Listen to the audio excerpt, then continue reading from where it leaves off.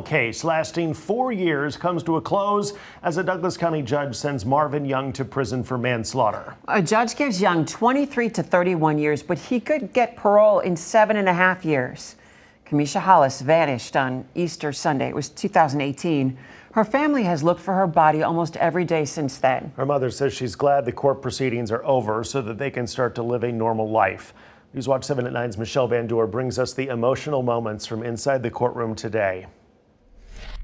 That's what I believe in. The mother of Kamisha Hollis brought this framed picture of her daughter with her to court. It happened to Dad with me, well, knowing Kamisha's there, not in the flesh, she was there in the spirit. Martha Hollis set the photo in front of her.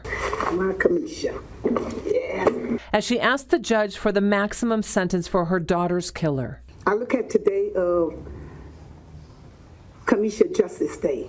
A plea bargain brought the family to sentencing day, 4 years after Young killed 35-year-old Hollis. A first-degree murder charge reduced to manslaughter. Prosecutors say the couple fought the night of April 1st at their home. Young gave cough medicine to their 3 daughters, ages 6, 8, and 9, to make them sleep. But the oldest, Ayanna, who is now 14, didn't drink it and told detectives she heard loud hitting, possibly with a boot, and her mom yelling, "Stop."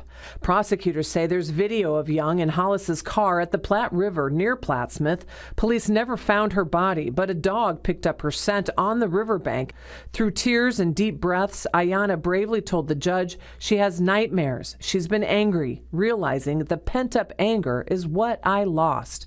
I don't think it's right. He gets to walk out scot-free, and I have to carry this on my shoulders, wondering why and what could I have done to prevent this from happening.